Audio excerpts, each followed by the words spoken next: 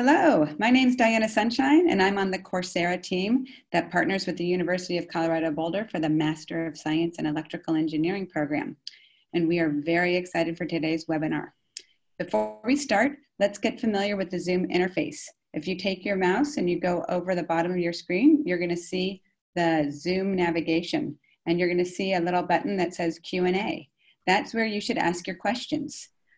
We ask that you refrain from asking questions to begin with until the presentation is concluded. That way, many of your questions will probably be answered during the presentation. So now I would like to introduce you to today's panelists. We have Bob Erickson and Adam Sadov. Welcome.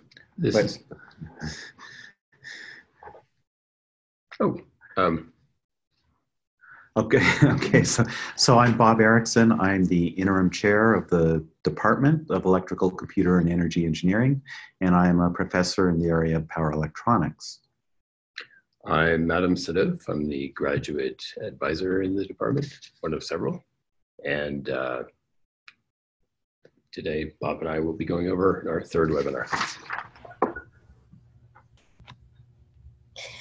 I'm Robin McClanahan, and I will be moderating the questions for you.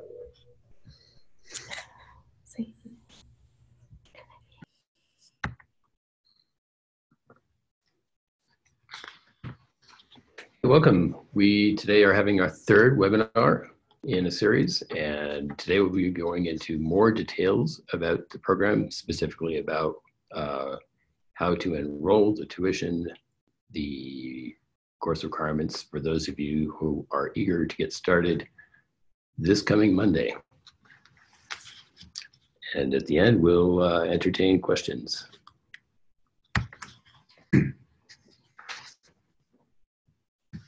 Here's a brief overview of the online MSEE degree. It is 100% online. Even though it's self-paced, students enrolled in a 4-credit session will be expected to complete and submit work by the 8-week session end date. And for that reason, we do encourage you to enroll as close to the start of the session as possible to give yourself the most time possible to finish the coursework. At the end of the 4-credit session, the session closes and all enrolled students are assigned a letter grade. This is a performance-based admission. Students will only get admitted after completing 3 to 4 courses with a 3.00 grade point average or higher. And so there is no rounding up of 2.99. It's got to be solid 3.0 and higher. There are no designations on the transcript, certificate, or degree to indicate that this is an online program. As an online MSEE student, you will earn the same credentials as our on-campus students. Your diploma will be the same, and you will have earned a fully accredited Master of Science.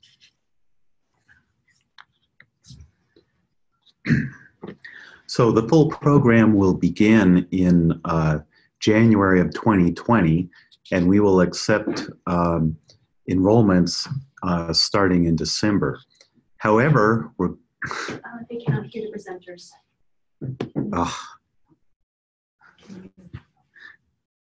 At all? Yeah. I'm not muted. Your laptop? Is it?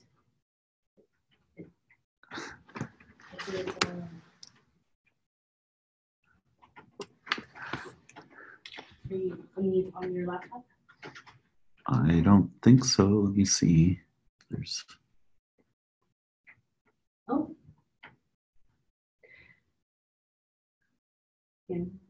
Hello? Can you hear? No? Oh, they're able to hear. Yeah. Yep. I didn't change anything. Do we need to repeat? Or? Here, so Okay. he might be having his own problem. Okay, yeah, so sorry for the rough start. So let me start over this slide. The full program will launch in January of 2020. We will accept enrollments beginning on a date in this December. However, in October, we're going to run a limited launch of 3 courses, each having enrollment limited to 75 people per course. And So this is really where we are going to iron out the bugs. For those of you who are interested in enrolling in this, we will accept enrollments on Monday, next Monday, September 23rd, 21st, September 21st. Okay, that date is wrong. 20. Oh, I'm sorry, it's October 21st, September 23rd. September 23rd, okay. Correct. And so at 9 a.m. we will turn on the website and you'll be able to enroll if you like. You will be able to enroll, and at that time then tuition will be due, and we will turn on 3 courses, one in power electronics, one in embedded systems, and one in optoelectronics.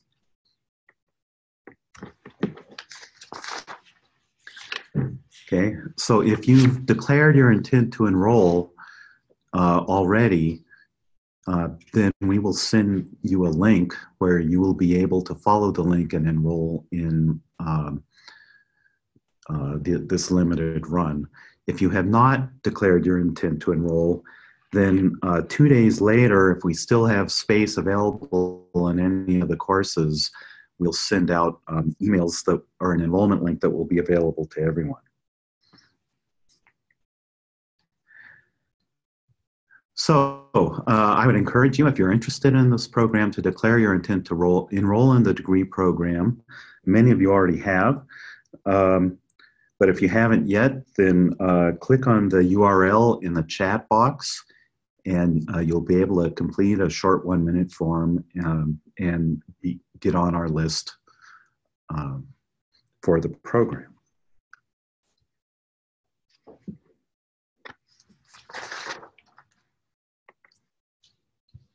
Unlike the non-credit version, students do not pay the monthly subscription fee for the for-credit version.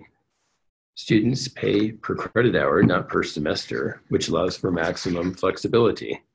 Tuition is assessed on a pay-as-you-go per course basis. More information can be found in our course description pages. Currently, we only accept Visa, MasterCard, American Express, or Discover Card. As this is a beta test session, please choose the one course that you want to take, be certain about it, and then make your payment. Upon paying your tuition, you'll be required to complete the onboarding course. It normally takes between an hour to a few hours to complete. The onboarding course does not affect your GPA by any means. This course provides more in-depth information about the program, how to use the Coursera platform, and the University of Colorado Boulder's policies.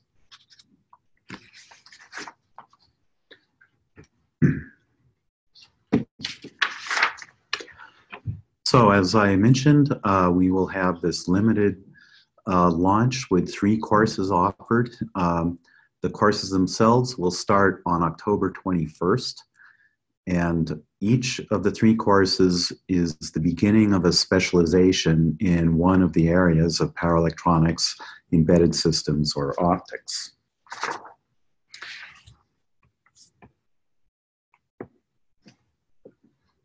So each 4-credit course, I guess as Adam mentioned, is held in an 8-week session. We will hold one 8-week session beginning in October, this trial session. And then in January, we will start our regular run of 8-week sessions throughout the calendar year. So you can sign up for courses at your own pace. The courses expire after 8 years. So you need to really will want to complete the degree within 8 years to get credit for all of the courses. Most students will, we expect will complete the degree in perhaps 2 years. So of the 3 specializations that we're launching on a trial basis this fall, so in the power electronics area, the first course of the power electronics specialization, course Introduction to Power Electronics, will begin on October 21st. And again, you can sign up for it beginning on Monday, September 23rd. In January, the first session will start on January 13th. At that point, we will offer all 4 courses in the power electronics specialization, as well as quite a few others. So on January 13th, the 4 courses of the power electronics specialization will be available. And this is one of the pathway specializations that you can use to gain admission into the degree program. In the embedded systems area, we will offer the first course of the embedded sensors and motors specialization. So again, you can sign up for it next Monday if you like, and it will start on October 21st as well. And in January, the 4 courses of that specialization will all be offered. And this also is one of the pathway specializations that you could use to gain entrance to the degree program. And finally, on October 21st, the first of the optics courses of the optical engineering specialization will be available. And in January, we will have all 3 of those courses operating.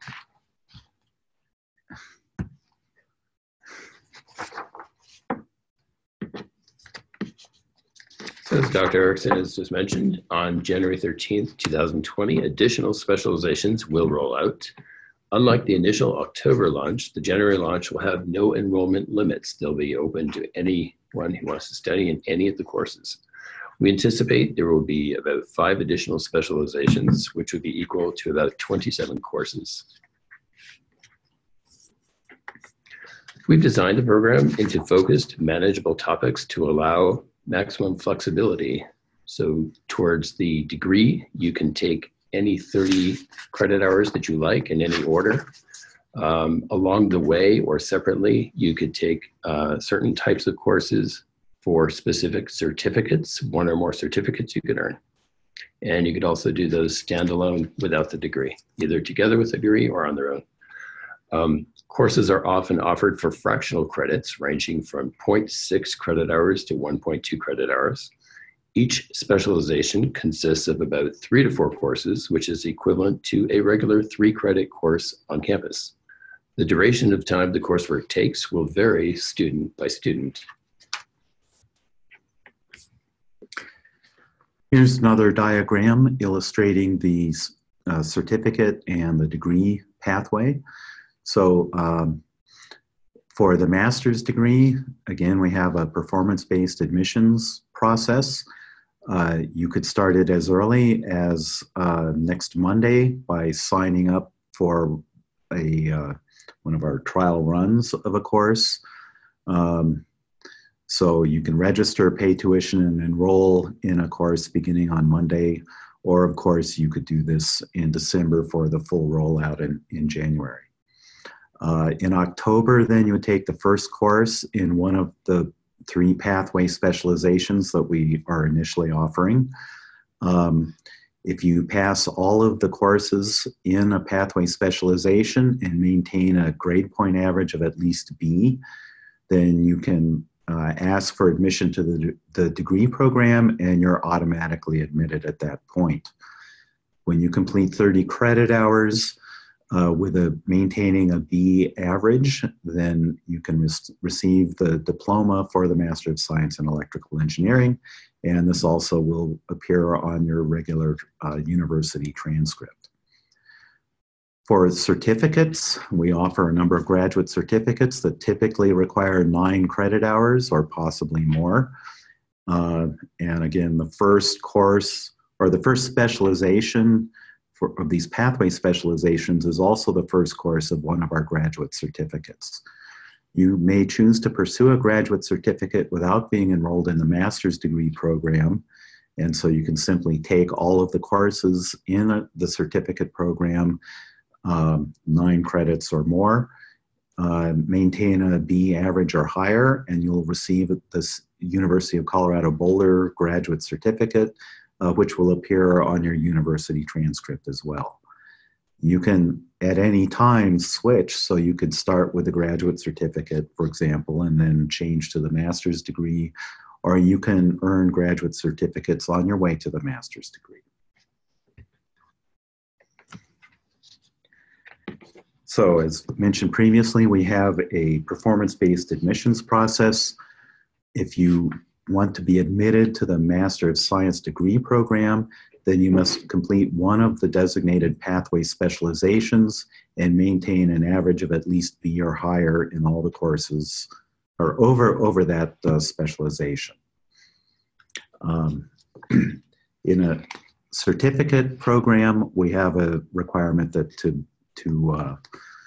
earn the certificate, you must complete all of the courses with an overall average of at least B.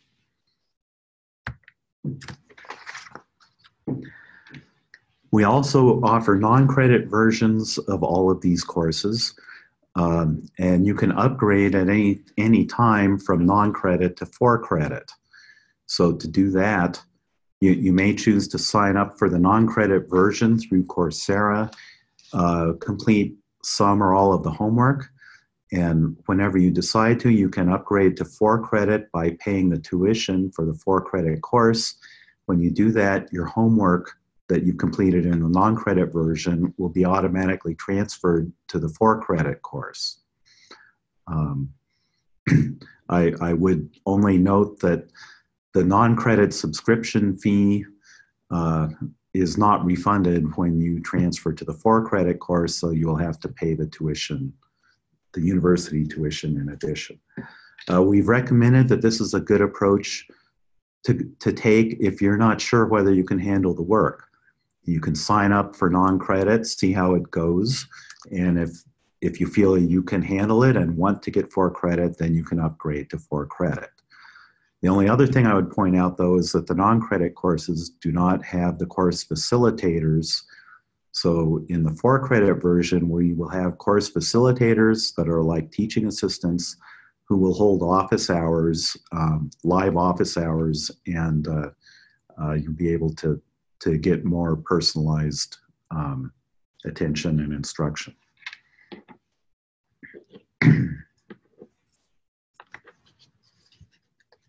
As regards transfer credits, currently the MSCE cannot accept transfer credits from another program, and you may be able to transfer credits, however, earned for MSCE courses you take to another university or program at the discretion of the receiving institution. Similarly, due to the accreditation process for this new type of pioneering online degree, we are unable to offer scholarships or financial aid at this time. We know that cost is a consideration for everybody, and we ask you to understand that we've been able to greatly reduce the tuition of this program because of the online format. This is already considerably less than our on-campus program, and is also much more affordable than many other degree programs online. This is a pay-as-you-go program, and you'll be able to spread out the payments. And now we're ready to answer any of the questions that you might have. Okay, we have a couple of good questions. Question number 1, is it possible to get admission letters? This is required by lenders. Funding can't be possible without it.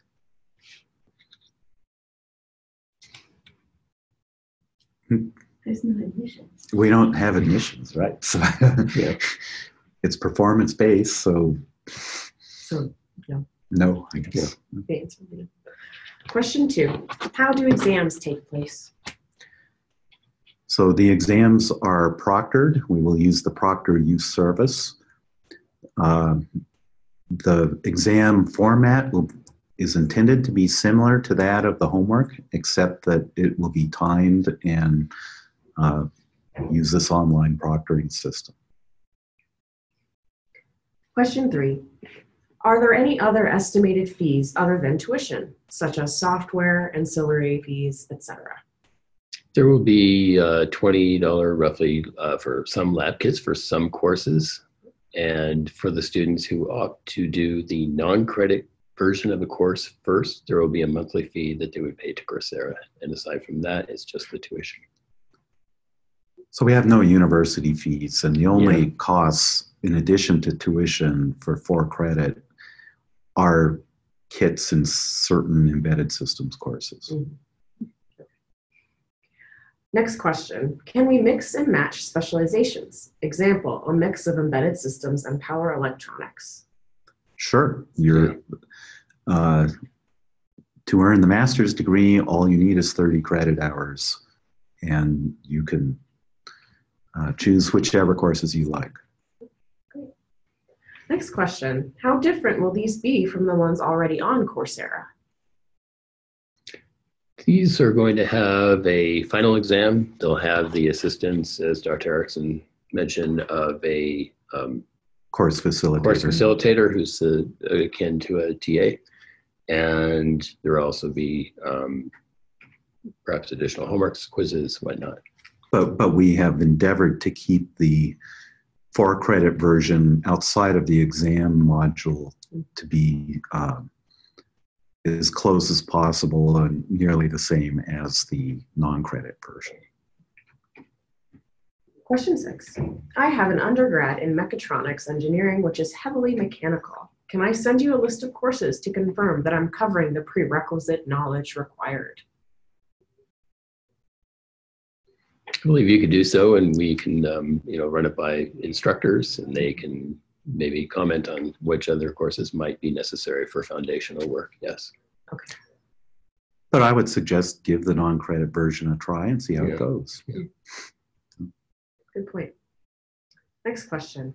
Does it cost extra to complete a certificate? What are the benefits of the certificate? The certificate costs only the tuition. There is no additional charge. It is a university and graduate school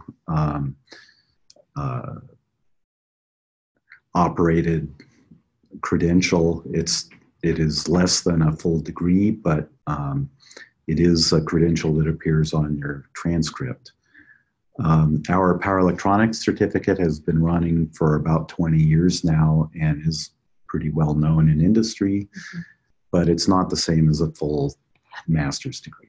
It's quite helpful for people who expect to be, many of the students taking this particular degree program who are full-time workers in industry, to both give them very specialized expertise in a set of skills that can help them both perform their job better and to get raises and improvements in their position. So they're very worthwhile to get either standalone or together with your degree in this program. Okay. Next question. Is there a preliminary list of all courses that you expect to offer? I'm interested in a mixed offering covering RF antennas, FPGAs, and embedded systems. I believe we have on our website already a list of a lot of the courses that will be coming online during the next year or two, and that may continue to grow as faculty are able to upload more. And it does include those courses in those areas you just listed. Yeah. Next question. In Canada, there's a distinction between a thesis-based master's and a coursework-based master's. A thesis-based master's is the only one eligible for a PhD. Will we have an option to do a thesis? No, this is a coursework-based master's. And because of the distance and high volume of the program, we don't offer a thesis option.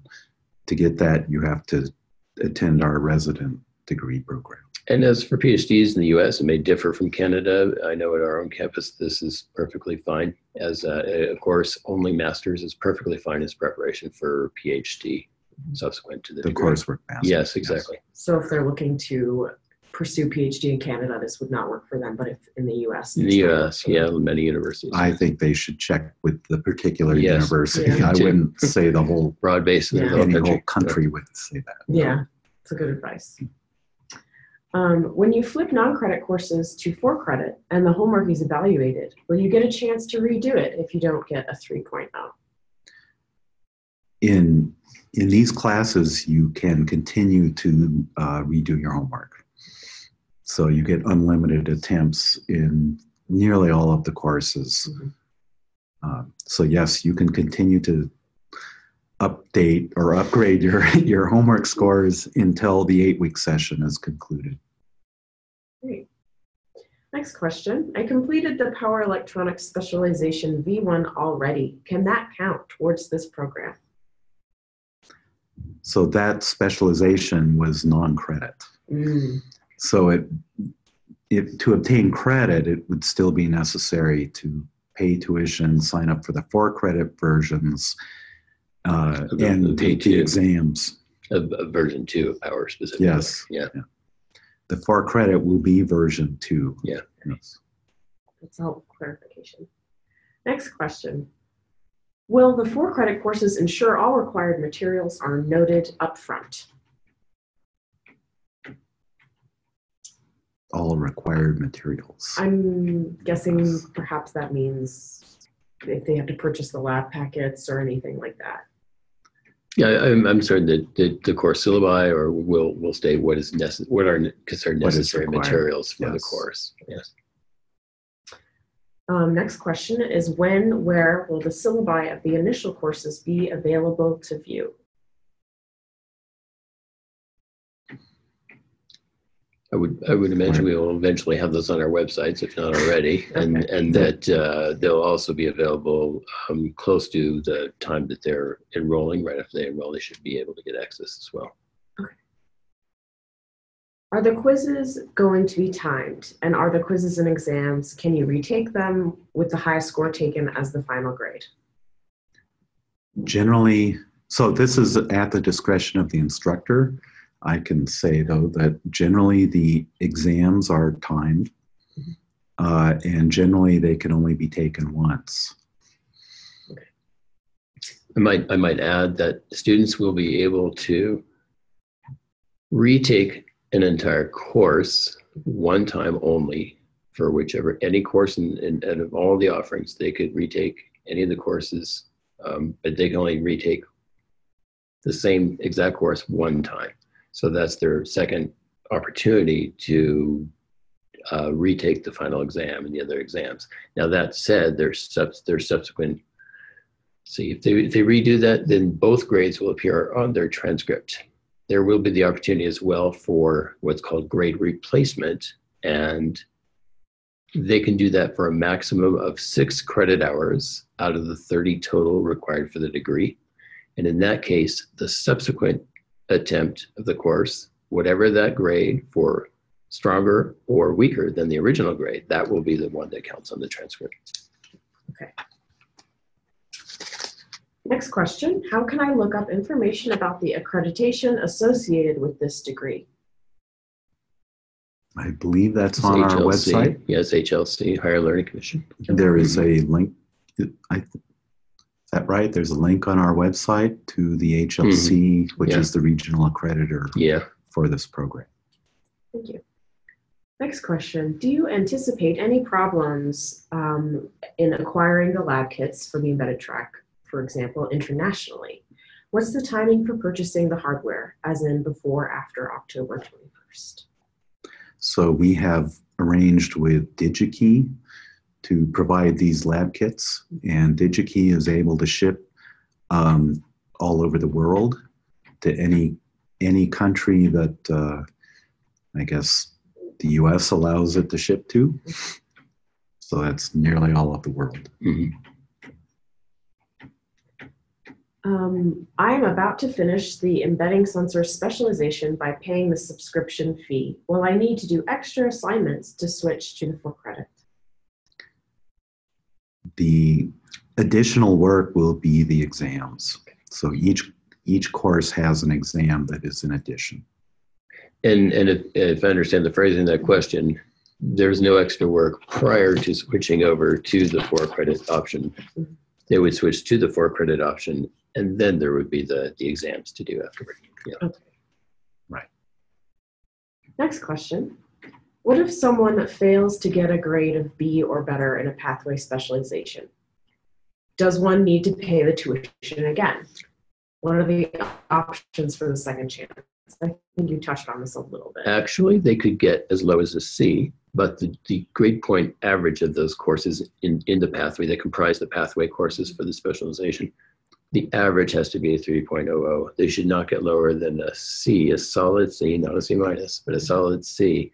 in order to still qualify, as long as their GPA in that set of courses, as well as their overall GPA of all courses in this program is a 3.0, then they're fine. And again, there's that option to retake a specific course one time. Mm-hmm. If you retake a course, you have to pay the tuition again. Mm-hmm. Okay. Thank you.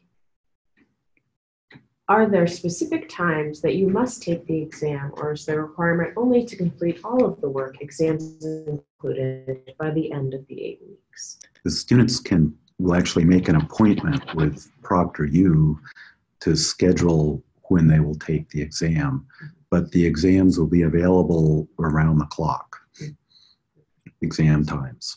And then the work should be completed by the end of the 8-week session. Okay. Thank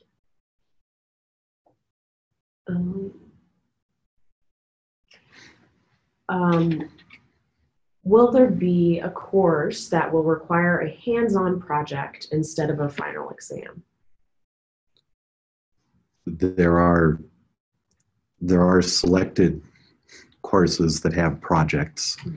In particular, there are hands-on or hardware projects in the embedded systems area. This is not practical in the other areas because of the cost. We do have selected courses that have other kinds of projects as well. For example, in power electronics, we have a project course that is based on an independent design and simulations. So, yes, in a limited, yes. Next question. Are you anticipating that the courses will fill up relatively fast? Seeing that 75 students per each pathway can be in the October launch, that only leaves 225 total slots. Also, how many people have declared their intent to do the program? So we have about 10 times that many declarations of intent. Mm-hmm. So we have room for about 10% of those declarations, and I do expect that the courses for this limited run will fill up very quickly. And I'm sorry we have to limit enrollment, but we're really doing this because we expect that something is likely to go wrong, and this is just a limited launch. It's a beta test to smooth things out for all future iterations, and everything will be open wide to all people who want to study in all classes come January. After completing a number of credits and admission to the program, will online students be eligible for TA positions?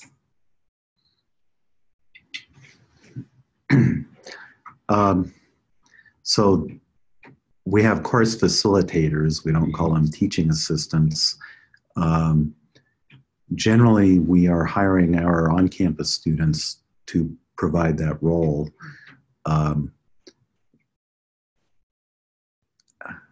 I wouldn't rule out that we couldn't hire somebody else, but the university has to be able to hire them. And so for international students, for example, there are visa problems with that. And even for a domestic student, we can't necessarily hire the person. So we're limited by what the campus is allowed to do. Well, that's not exactly a black and white answer, but yeah. Next question. Specifically for the embedded courses, will there be expectations for programming knowledge other than C, C++, and HDLs? Might have to run that by the ESE faculty. Okay. Yeah, I think most of the courses, that's the list. Okay. All right, next question.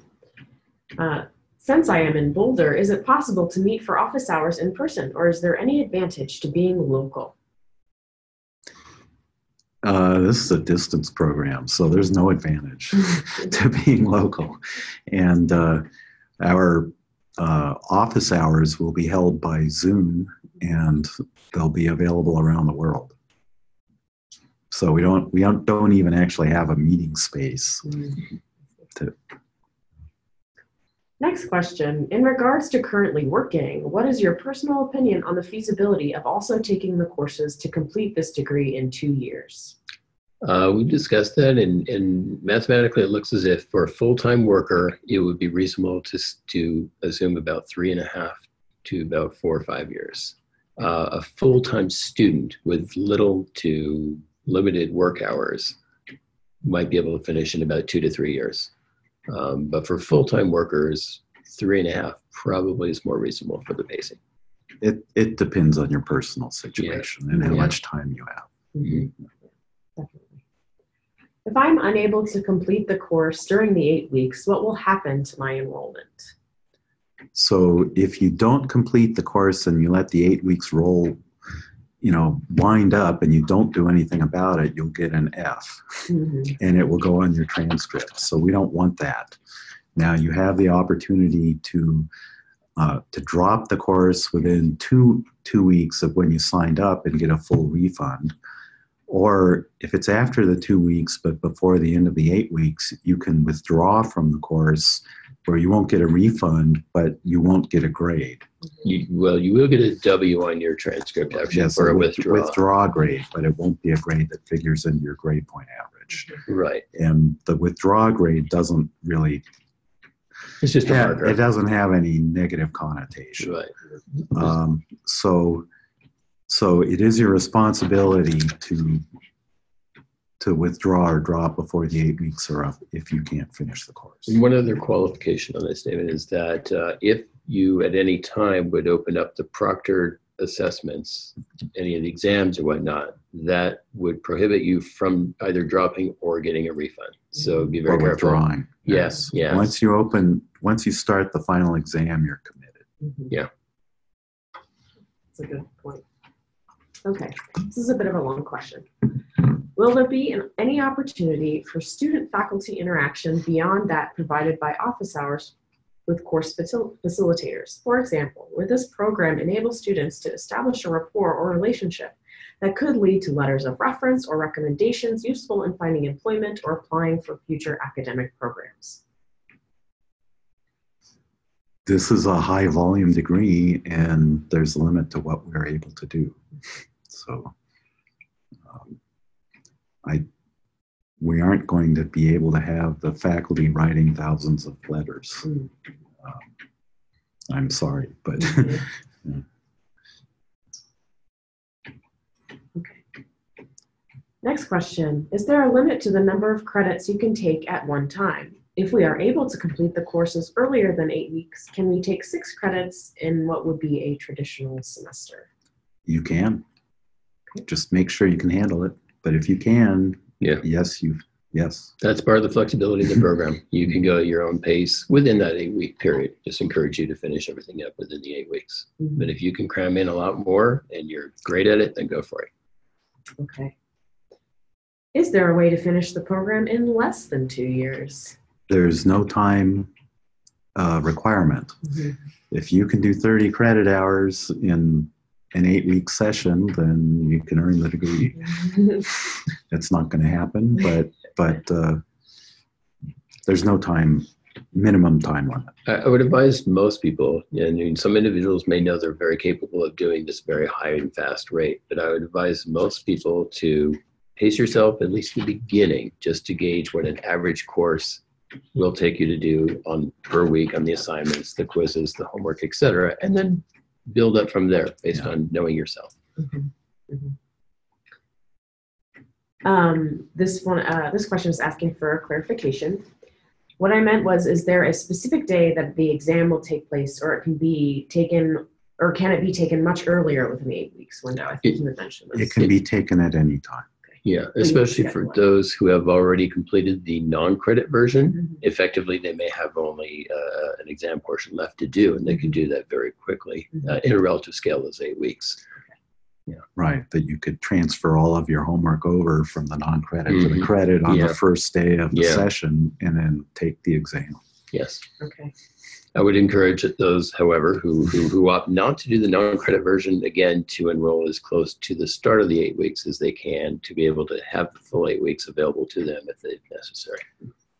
And the 4 credit also generally has at least one practice exam, which you might want to do before scheduling the real thing. We really try to give you a lot of tools to succeed in this, both encouraging you first to do the non-credit version, to get familiar with the coursework, the math involved, the types of homeworks and whatnot, and as well as the opportunity, as Dr. Erickson said, to repeat homeworks even within the 4 credit version. Okay. Okay. This is also more of a clarification question. How much C programming is required to pursue embedded systems program? Most of the courses involve C programming, not all of them, but C programming is a good background. There is some opportunity to learn C, but it'd be a good idea to have that at least. Okay. Next question, is there team or group-based homework?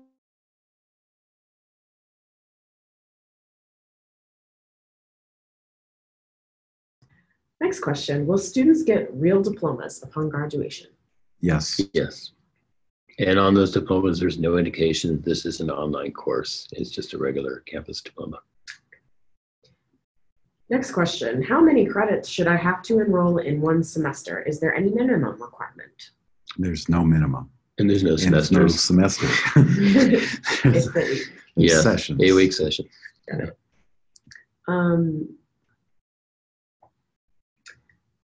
Let's see.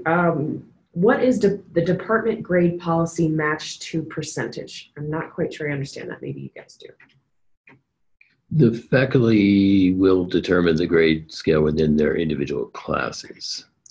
Now the grade scale will translate to a standard, B is 3.0, A is 4.0, that type of mathematical scale for the course grade, but within the grade itself, there's... So the instructor should post the scale in the syllabus or other informational page in their course. So for example, in my power electronics course, the A range is 90 to 100%, and the B range is 80 to 89, and so on. Okay, great. Next question, will we receive a .edu email to be eligible for a student discount for the FPGA boards? Once you are once you're admitted, is that right? But once you're admitted as a student, then you will get what we call a campus identity, and you'll get a colorado.edu email address. Okay, thank you.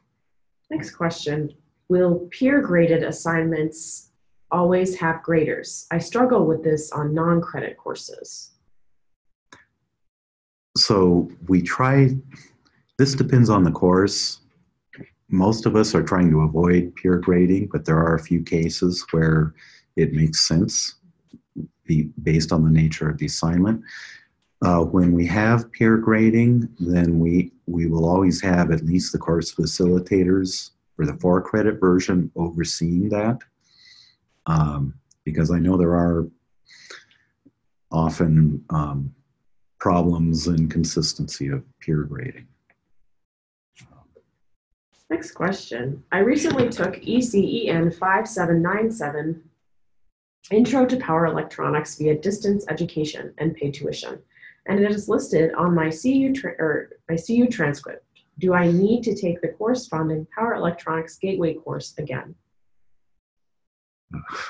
With our current rules, the answer is yes. Yeah, under the current rules, because you can't transfer anything into this program. The converse would not be the same. You could transfer things from here to on campus, but yeah. Next question, is HDL knowledge required before starting the FPGA design for embedded systems specialization? I think learning HDL is one of the points of that course, so I would expect that I'm answering for the instructor, which maybe I shouldn't, but I expect that HDL is taught along the way in that course. In January, there will be 8 specializations open. Is this correct? When will other specializations be available? So that's correct. 8 in January, and then we have a schedule of launching additional ones every 2 months. So we have some more that will launch in March, and then another set in May. Next question. Can you start each 8-week session at any time, any date of the year, or are there specific dates? There will be specific dates. There will be 6 8-week sessions throughout the year. I'm sure these will be on our website if not already. The one limitation is that you will not be able to enroll for a course in the 6th week due to the refund policy of 14 days. Conversely, however, you can enroll for the next session coming up those 2 weeks early.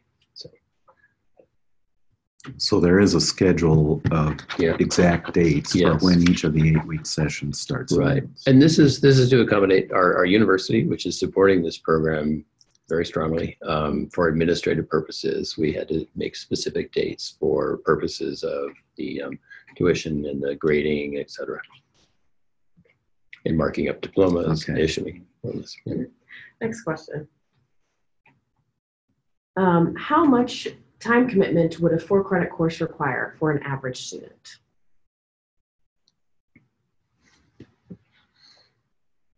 Typically, an on-campus graduate course might require 9 hours a week, including 3 hours of lecture and 6 hours of homework. Here, the lectures are more compact, so they're the same material is covered in maybe 1 or 1.5 hours, but there's still the same amount, maybe 6 hours of work required to do the homework for that module. Thank you. Next question.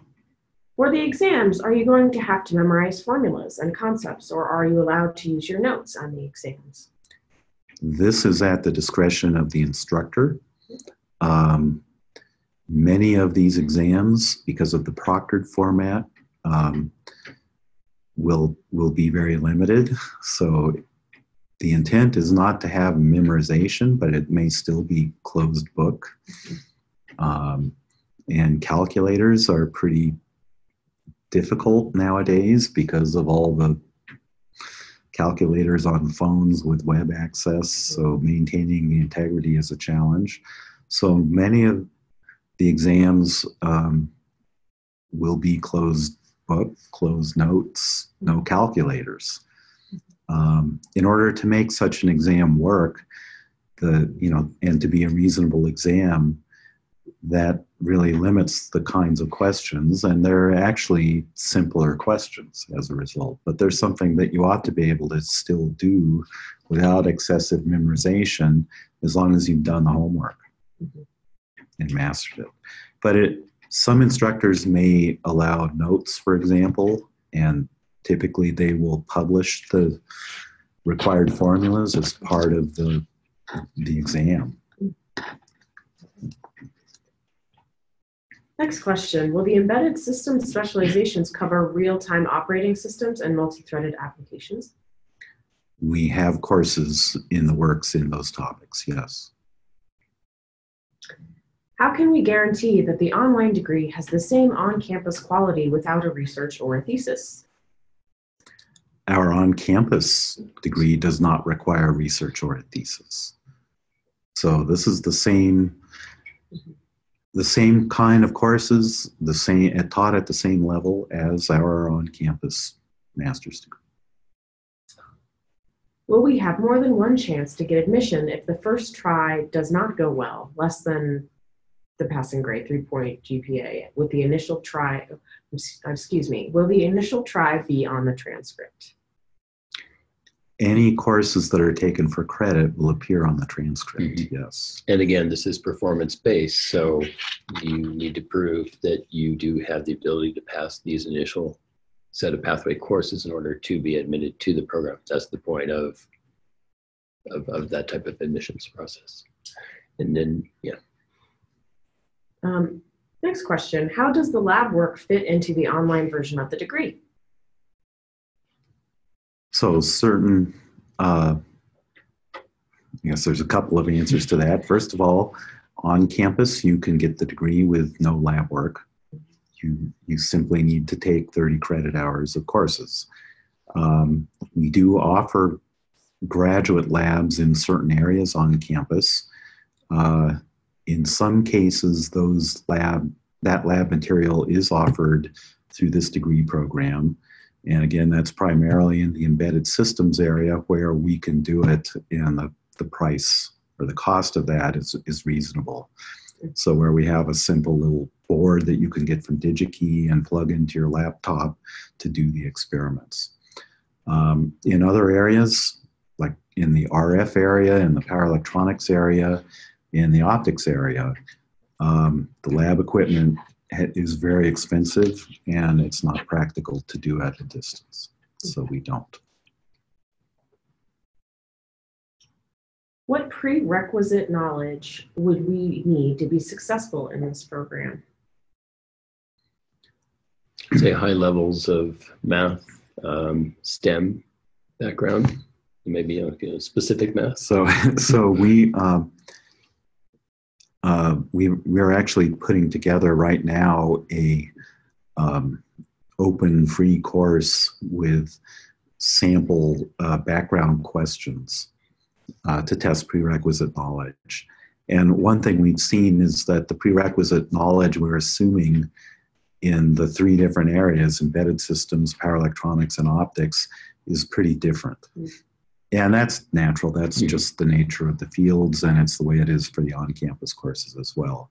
So in the power electronics area, really we're assuming knowledge of undergraduate circuits and electronics.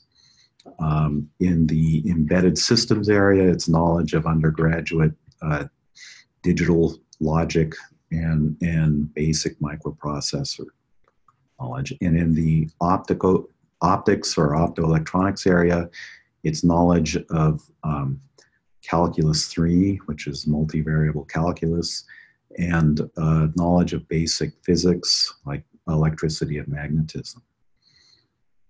Okay, so all of these are things that are taught in our undergraduate curriculum.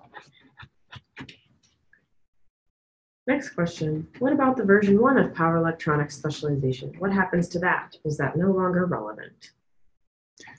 It's very relevant. Version 2 is not very different from version 1.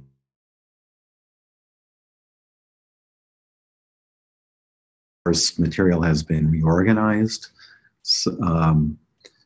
But if you took version 1 of power electronics, you'll find version 2 is quite familiar. And in some cases, the assignments are unchanged. Next question. Will this degree be recognized by professional engineering associations in the US, or will they require additional FE exams? So licensure and professional engineering varies from state to state. So I can't speak for all 50 states. I can speak for the state of Colorado, and I assume most other states will be the same, that this degree, master's degree, will count the same way that the resident master's degree counts. So for the FE exam, in fact, that requires the undergraduate degree, not the master's degree, and none of the master's degrees are relevant to the FE exam. What the master's degree does is grant additional credit of work experience towards the 7 years required before being able to sit for the professional engineering exam. And this degree will count in the same way for that.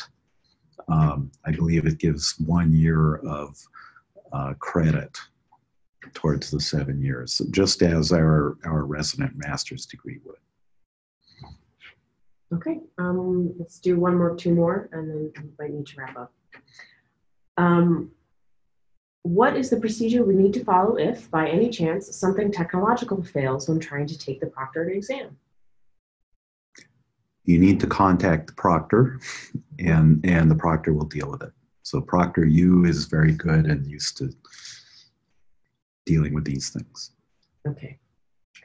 Next question. Will the FPGA pathway be available in January? Will it? Say that again. Will the FPGA be available in January? Wait, We anticipate. we anticipate it will be. Okay. All right. This last question. Excellent. Thank you guys so much for doing all of these amazing questions and answers. I want to thank everyone for joining us from around the world today. And please, if you have not done so yet, please sign up for the Declaration of Intent. Those are the individuals who are going to be getting the exclusive offer to sign up for these degree program and the pathway specialization on Monday morning, and they will have a couple days before the rest of the it's open to the rest of the community. So thank you, everybody. Thank you, Bob and Adam, and have a wonderful day, and hopefully we'll see everybody on Monday. Bye-bye now. Hey, bye-bye.